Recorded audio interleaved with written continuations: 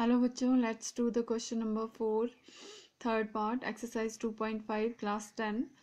In this, Yash scored 40 marks, getting 3 marks for each right answers and losing 1 marks for each wrong answer. Had 4 marks been awarded for each correct answer and 2 marks been reduced from each incorrect answer, then Yash would have scored 50 marks. How many questions were there in the test? Okay, so what is we have to find? We have to find that how many questions were there. We don't know the number of right answers and we don't know the number of wrong answers, so we will take this as let the number of right answers are x and let the number of wrong answers are y. Okay, now the first condition is he is getting 40 marks. So if he is getting 40 marks for when he is getting 40 marks when he is getting 3 marks for each right answer. Okay, so there are x right answers. If he is getting 3 marks for one answer, then how many marks he will get for x answers? Definitely he will get 3x. Okay, similarly, reduce means losing means we will show this by negative sign, and how many marks he will reduce? He will lose 1 marks for incorrect answers, and there are how many wrong answers?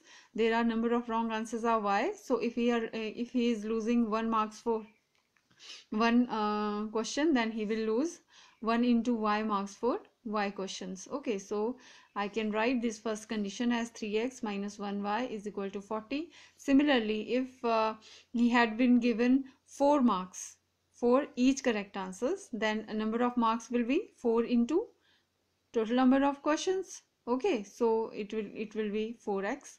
And how many marks will get reduced? The number of marks for each question is 2. So there are y numbers of wrong answers, so the marks reduced will be 2y. So the second condition will be 4x minus 2y is equal to 50. So this is first question and this is second question. Okay, now first and second equations we have already got. Now let us try to solve these equations. First, because if we want to solve this by cross multiplication method, then firstly you will write this equation in this form. So I'll write 3x minus y minus 40 is equal to 0 and 4x minus 2y minus 50 is equal to 0. Now let us let me solve this by cross multiplication method. And when I solved these by cross multiplication method, so firstly when I'm solving this for x, then forget this x, and when I'm forget this x, so x upon minus into minus, that will change into plus, and 50 into 1 I'll get 50. Okay, minus into minus, that will change into plus, and 40 2s are 80. So 50 minus 80 I'll get for the x. Now for the y, when I'm talking about y, forget this y,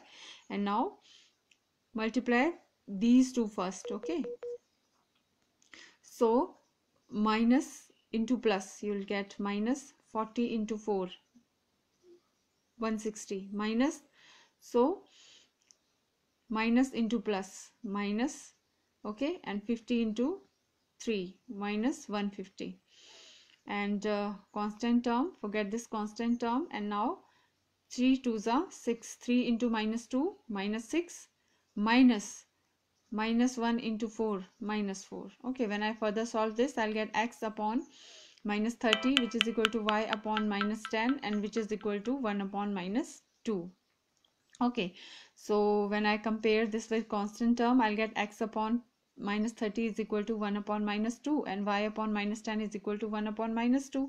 And when I further solve this, I'll get x is equal to, this 30 will goes to that side in up in this here, so x is equal to 30 by 2, which is equal to 15, and y is equal to 10 by 2, which is equal to 5. So I got the number of questions 15 for the correct answers, and 15 number of correct answers, and 5 are wrong answers. So the total number of questions will be 15 correct answers plus 5 wrong answers, so the total number of questions will be 20. In this way I have solved the third part. Okay.